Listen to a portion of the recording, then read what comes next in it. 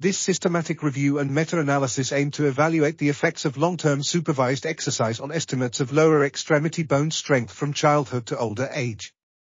The study included 10 randomized controlled trials that assessed the effects of exercise training on whole bone strength.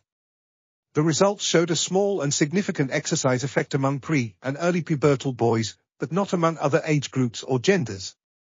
Evidence from per-protocol analyses of individual trials in children and adolescents indicated that programs incorporating regular weight-bearing exercise can result in 1% to 8% improvements in bone strength at loaded skeletal sites.